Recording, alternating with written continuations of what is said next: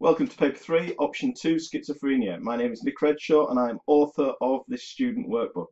I'm going to spend the next couple of minutes just introducing you to this workbook and letting you know that the workbook is supported on our YouTube channel.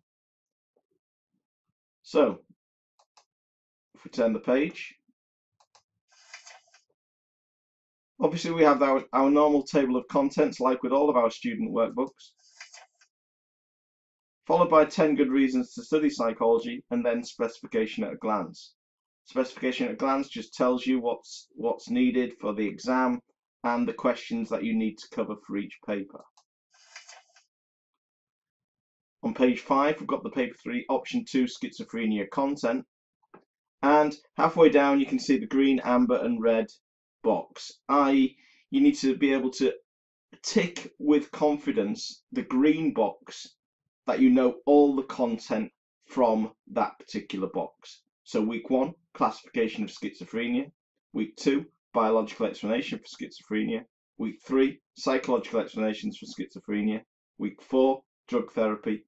Week 5, cognitive behavioral therapy. And week 6, the importance of the interactionist approach. As you can see on page 6, I'll just take you through a couple of pages. We start off with the learning objectives for week 1. Classification of schizophrenia, and you can see the layout as per our other workbooks. So going back to page 5.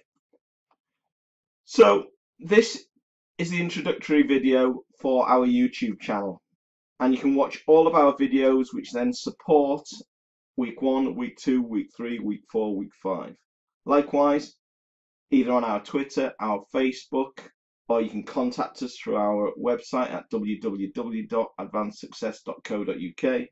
You can chat to us live. You can ask us questions. So if you've got any sort of problems, just get in touch. Likewise, if you're the sort of student that needs a paperback version, here is our published book.